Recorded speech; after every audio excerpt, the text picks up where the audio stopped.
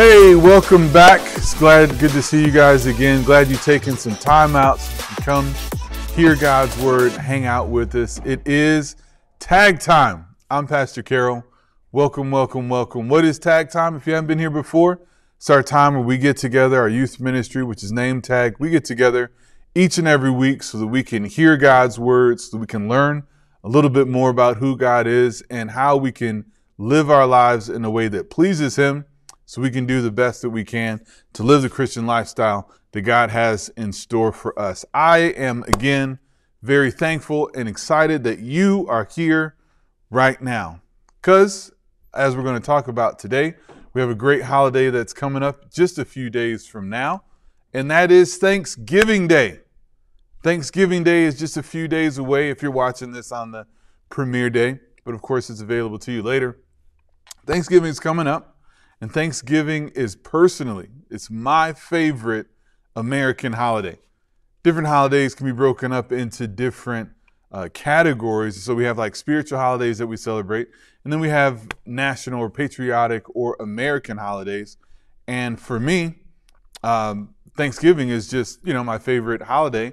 And we're going to talk about why, but we're also going to talk about why it matters for us as a Christian, as a believer. Is this holiday something that we should celebrate, which is what we do with all the holidays? How should we celebrate it in a way that glorifies God? All that kind of stuff. All those are great questions. I thank you for asking them. Keep them coming in, and I'm going to do my best to answer them today. So we're going to start out. We're going to look at God's Word. We're going to look at the holiday itself, and again, how, why, and what we should do concerning Thanksgiving Day. Before we get to the Word, though, quick history in dealing with Thanksgiving Days, different lessons that we've been taught most of our lives in school and here and there about what happened with Thanksgiving. So going back to the first Thanksgiving, it was a rough time for the people that came over to this land. They weren't originally Americans because the United States wasn't a country yet. But anyway, some people traveled from where they were to here.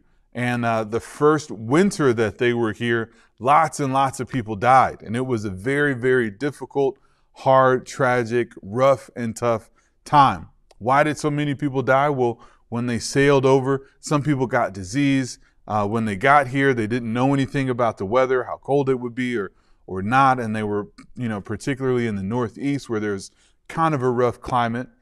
So over that winter, a lot of people died and they didn't know what to do for food. The climate was different, so they didn't know how to plant things and things like that. They didn't know what food they could get, how to get the food, all those different kind of things. So, as the story goes, some of the people that came over got with some Indians. Some Indians showed them how to do different things. How to grow corn was one of the popular things that they learned about, but how to do crops, how to farm the land, how to take care of things the way they need to be taken care of, so that the second time the winter was rolling around, things were looking a whole lot better. They weren't just going to have to struggle through and barely get through the winter time. They weren't going to lose a whole bunch of people. And so the new people that came over and the Indians got together, they wanted to have a Thanksgiving feast. And particularly the people that traveled over, they wanted to thank God because they believed that the Indians helping them to get their food and stuff straight was an answer from God, allowing them to be able to survive. And they wanted to have guests and they wanted to have a good time. And they just wanted to thank God for things turning around for them. So Thanksgiving is not just a thing that was a good idea. They started out, they were just really, really thankful to God that they were able to survive and that they had some friendships and acquaintances that they had made with some people. So as we continue on to celebrate this holiday, we're not just a flighty kind of thankful, but we're thankful to God in particular. All right, we're not thankful to the universe. Some people are. They're thankful for thankfulness, not exactly sure why things are the way they are, and they just believe in weirdo stuff. We're not thankful to the trees. We're not thankful to the elephants or the animals or the anything. We're thankful to God because we know that from God, all the good things that happen to us come from. All the good blessings flow from God the Father. So as we go into celebrating Thanksgiving, it reminds us that we're supposed to be thankful people. Now, Thanksgiving is an annual celebration in the United States, but giving thanks should not be something that we only do annually. Thanksgiving is not something that we should only be participating in once a year or every now and then. For the believer especially, Thanksgiving should actually be a daily thing. Now, we're not going to bust out the turkey and all the stuff and take off from work every single day, but we do need to be thankful and have thankfulness in our hearts. So we're talking about having an attitude of gratitude. So we want our attitude to be one of thanksgiving, an attitude of being gratitude, being grateful for all the blessings that God has given us. And we can have an attitude of gratitude even in difficult times. And so we want to talk about that attitude. The more you have an attitude of gratitude, the more your life will be enjoyed. If you are thankful for what you have and not constantly worried or upset about what you don't have, you will enjoy your own life 10 times more than if you're not thankful. You don't even have to be a super negative person all the time, but simply being thankful, finding something to be thankful for, will cause your life to be so much more enjoyable by you, even if nothing changes. Now, we believe that God is going to cause things to change that are not right. We believe that God is going to cause us to go to new levels of good. But no matter where we are, the Bible teaches us to be content. And so we can be greatly thankful for God and his goodness to us.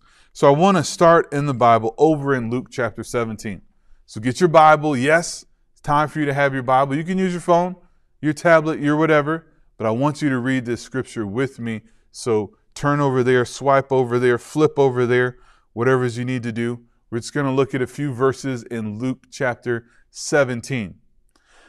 We want to look at this brief story, and it talks about gratitude and thankfulness. Now, if you are not mindful, if I'm not mindful to be thankful for the things I have, it's very easy to forget to be thankful. It's very easy to not notice things that we can be thankful for in the moment because we're just not thinking about that. And there are times when people might do things for us, and because we're not having thankfulness on our mind, we may not even recognize that they're going out of their way to help us. How many times have you opened the door for someone to walk in and they just go on in and they don't say thank you? You know, shouldn't be a huge deal, but it's something that crosses our mind. Sometimes we go out of our way to do something for a person. They don't say thanks. They don't show any sign of gratitude, anything like that. And sometimes we feel like we shouldn't have done it because they took it for granted. Well, same thing happens in our lives, right? A lot of times we can take things for granted simply because we're not being thankful. So direct your attention to Luke chapter 17. I think you're there now. Start reading with me at verse number 11. I'm reading from the King James. You can read along with whatever version you have. 11 says, "And it came to pass as he went to Jerusalem," talking about Jesus, "that he passed through the midst of Samaria and Galilee. And as he entered into a certain village, there met him 10 men," everybody say 10 men, "that were lepers, which stood afar off." Now they had to stand afar off because they were lepers. A leper is a person that has leprosy. I actually learned recently that particularly for Texas, you know, we have armadillos down here in the South and the Southwest. Armadillos carry leprosy still in 2020. Now, leprosy isn't something that is a big deal for us. It's for the most part been wiped out in our country and at this time. And so it's not something that we have to think about. But in this time, leprosy is an incurable terminal disease, right? So incurable means there's no cure for it. It's not going away. And terminal means it's going to kill you. So incurable, terminal, and it was also very, very painful. So leprosy was a skin disease where there was something on the skin that was like eating the skin. And so eventually, you know, a person that had leprosy, their skin would just be eaten all up and they would have sores and stuff all over their bodies. And it was very contagious. If you touched a person that had leprosy, they would transfer that to you for the most part. And, you know, so the lepers had to go way out of town. We learned about cross-contamination. So if lepers were touching the same stuff that another person was touching, they would pass that leprosy on. So They kicked them out way out to the edge of town. They lived by themselves or only other lepers. And it was a very, very difficult life, and it was a bad disease to have to deal with. So these 10 lepers, they see Jesus. They stay afar off because they have to.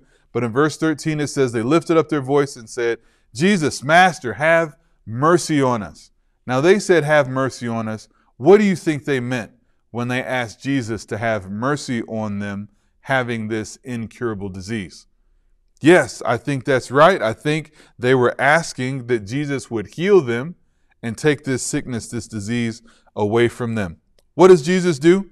Great man that he is and was, says that verse 14, when he saw them, he said unto them, go show yourselves unto the priest. And it came to pass as they went, they were cleansed. So he saw them and he just said to them, go show yourself to the priest. That's what they had to do to be allowed back in town. The priest had to lay eyes on them and know that they didn't have the sickness anymore. So Jesus performed a healing, and he didn't even do anything special. He didn't lay hands on them. He didn't herk and jerk and spit. He didn't call down fire. He just said, okay, go show yourselves to the priest. And it says, as they went, they were cleansed. So as they went to be obedient and do what God told them to do, their leprosy just started disappearing. The sores on their body and on their skin started to heal up just immediately and instantly as they were walking and they went away. Now, if they had an attitude of gratitude, if they were thinking in the moment about what happened, now, I'm not judging them, we don't know if there were any stories that this had ever happened before, and it was different. Maybe they didn't know what was going on. They were just going to be obedient. But no one immediately said thank you. They just went on to do what Jesus told them to do. And as they went to do that, they were healed on the way. So if we keep reading down, verse number 15 says, one of them, everybody say one of them. All right, only one of them, when he saw he was healed, turned back. Now stop reading. How many did we start out with? 10. Now one of them decides to turn back when he sees that he was cleansed. So only 10%, if we were looking at percentages, 1 out of 10 who received the healing through Jesus decided to turn back. Why did he turn back? Read the second part of verse 15. It says, with a loud voice, he glorified God, and he fell down at his feet. The previous leper fell down at the feet of Jesus, giving him thanks. And he was a Samaritan. And Jesus answered him and said, weren't there 10 cleansed? But where are the 9? Jesus noticed that he just caused healing to happen in the lives of 10 men, but only one of them actually came back to say thank you. Only one of them gave glory to God for this great miraculous healing. Now, I don't think it's because the previous lepers were terrible people. I don't think it's because they were entitled and just knew that God was going to heal them and he should, and they took it for granted. They probably got caught up in the fact that now they could go see their families again. They probably got caught up knowing that they were healed, and they were just excited and overwhelmed, and it just must not have crossed their mind at the time. Well, that's what happens when we don't have an attitude of gratitude. We can receive a healing from a painful, incurable, terminal disease, and because our attitude is not normally thankful, or our attitude is not one of gratitude, we don't even think to say thanks. So as we go into this Thanksgiving Day, as we celebrate this holiday, I want you to continue to thank God for all the great things, all the small things, all the medium-sized things in your life that you can be thankful for, and go from this time forward just constantly being thankful. The more thankful you are, the more you'll enjoy your life, but also the more thankful you are, you'll be able to unlock more and more of God's blessings for you, because he knows that you're appreciative, because you are constantly on your mind. Those things are constantly on your mind, and you're thanking God for them, and he'll continue to shell them out. God can be blessing us right now, and if we don't have an attitude of gratitude, we may not even recognize it. And how messed up would that be? So just like you would like to be thanked when you do some good things, make sure you constantly thank God. It'll change your disposition, it'll help you enjoy life, and it'll be you doing what God has called you to do. All right, my friends, time's up. That's it. Where did it go? I don't know. But I'll see you next week. Enjoy Thanksgiving. Don't eat too much. We'll see you next time. Tag, you're it.